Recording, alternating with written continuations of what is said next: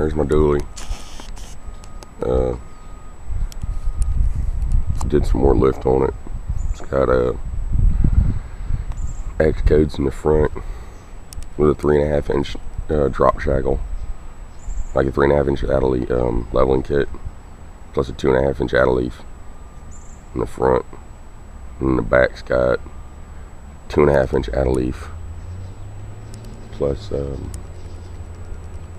over 4 inch blocks in the back. That's how she sits. I'm gonna make longer sway bar links today. There it is. What I plan on doing. Here's a problem I'm having right now.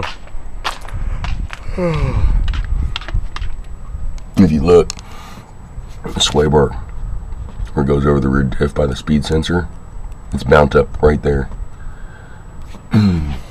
So what we're gonna do is I'm gonna take these sway bar links off, cut them about right here,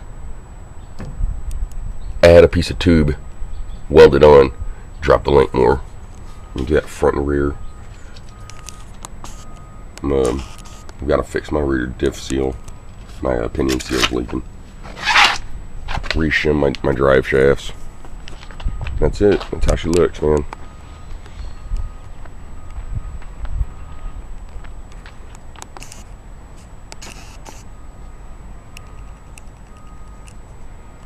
Big lifted dually.